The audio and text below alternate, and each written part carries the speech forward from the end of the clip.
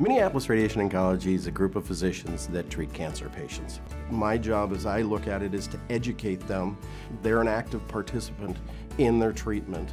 Radiation is high energy photons or high energy light. You lay on a table in a specific position and receive radiation from multiple directions. What people will feel is the same as what they feel during a chest x-ray, nothing. Informing patients, keeping up with all of the different things that they go through throughout their treatment is really kind of a key thing that we do at MRO. It's the fear of the unknown, and I try to say that we'll get you through this.